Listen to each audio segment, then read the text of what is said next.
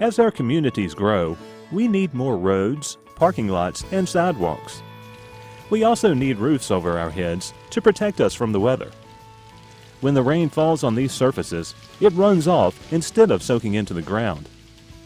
When the rains are heavy, the natural creeks and streams in the area become swollen with fast-running water, causing problems like erosion of banks. Also, plants and animals that live in the water can be suffocated because of the sediment and pollutants contained in the runoff. As our numbers grow, our normal everyday activities like fertilizing the lawn, washing the car, or even walking the dog can harm our streams, rivers, bays, and oceans. Heavy rains cause excess fertilizer, lawn chemicals, automotive byproducts, pet waste, and leaves to wash untreated into our waterways. You may have noticed ponds and low areas around new roadways and development projects. You may even have one in your neighborhood. Did you know that these natural-looking areas are our first defense against water pollution? Engineers call them Best Management Practices, or simply BMPs, and they're designed to catch the large volumes of water that run off of our roofs, streets, and parking lots during storms. Instead of running directly into our waterways, the stormwater runs into these BMPs where it can slow down and be filtered, and some of it is absorbed by the plants and the soil. To ensure that BMPs work properly, they must be maintained. This video will show you the various types of BMPs and what must be done to keep them operating properly. Detention basins, sometimes called dry ponds, hold stormwater for a specified period of time. While the water is detained, many of the pollutants, such as fertilizers, attach to sediment particles and settle to the bottom. The clean water is then released through an outlet. Retention basins, also called wet ponds or stormwater ponds, have a permanent pool of water. They work much the same way as the detention basins, but are more effective at improving the water quality because the stormwater stays in the pond for a much longer period of time. More of the pollution-laden sediment has a chance to settle out, and a permanent population of aquatic plants and microbes absorb and filter the water. Grassed swales are gently sloped grassy areas that slow down the flow of stormwater runoff. Slowing down the water will give the sediment a chance to settle, as well as give time for some of the water to naturally absorb into the ground. Filter strips are like grass swales, only wider. Buffer areas are large filter strips that contain trees and shrubs. Buffer areas provide vegetation that will slow the runoff. The plants also work to absorb the water and filter out the pollutants. These stormwater treatment devices only work properly if they are maintained.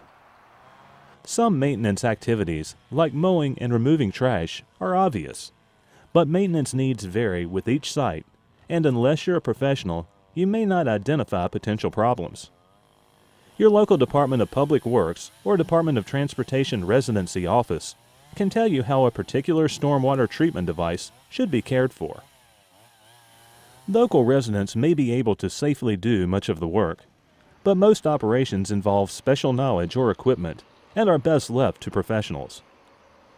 It's recommended that a facility be professionally inspected once a year. It's also recommended that a fund be established to take care of long-term maintenance costs. At a minimum, an inspector should check to make sure that all structures designed to contain, remove, or channel stormwater are in good operating condition, free of debris, and have not been eroded or undermined by burrowing animals. Grass and other vegetation slow runoff, prevent erosion, filter sediment, and absorb harmful nutrients. It is important to keep the area mowed and maintained, but not overly so. Grass is hardiest and most effective if mowed no shorter than 6 to 8 inches. Wetland plants are also very important and should be checked for damage and to make sure they're not laden with silt. Debris and litter should be removed regularly to maintain the appearance of the facility and prevent clogged outlet structures, damaged plants, mosquito breeding, and excessive surface algae. Depending on the design, stormwater management facilities may have valves, gates, pumps, fences, locks, access hatches, or other mechanical components. To function properly when needed, they should be maintained. Check with your local Public Works Department or Department of Transportation Residency Office for guidance. Mosquitoes can be a concern whenever water is concentrated in a natural environment. The best way to control mosquitoes is to prevent the formation of temporary pools of stagnant water. Mosquitoes are seldom a problem in permanent bodies of water, such as retention basins or wet ponds, because these places are also a good habitat for small fish and other insects that feed on the mosquito larvae. Mosquitoes are much more of a problem in poorly maintained detention basins that hold shallow pools of stagnant water for a few days to a couple of weeks. Trash like bottles, cups, tires, and other containers are also prime mosquito breeding habitat and should be promptly removed. Animals like muskrats, groundhogs, and nutria should be eliminated and their burrows filled as soon as possible. The burrows of these animals are as much as 6 inches in diameter and deteriorate the structural integrity of embankments and dams. In general, retention ponds should appear healthy and natural with relatively clear water. Excessive algae growth or soupy green water usually indicates over-fertilization problems upstream and excessive nutrients in the water. Of course, a more conservative use of fertilizer will help, but more plantings of desirable aquatic and semi-aquatic vegetation in and around the pond will absorb more of the nutrients and discourage the growth of algae and other nuisance vegetation. It is very important to prevent erosion of the banks and bottom of dry ponds and the visible banks of wet ponds. The easiest way to do this is by keeping the ground cover healthy. Any bare areas should be reseeded and stabilized immediately. Large woody plants like young trees and shrubs should be kept off embankments. Again, consistent maintenance of grassy embankments by mowing at 6 to 8 inches will control stray seedlings.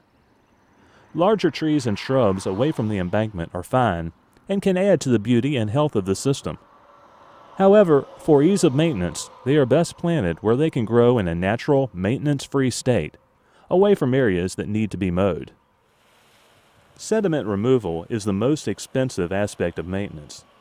If your facility needs to be dredged, an on-site area to put the soil is best. If a disposal area has not been set aside, transportation, landfill, and other fees will greatly increase the cost. Dredging allows the pond to once again hold the proper amount of water.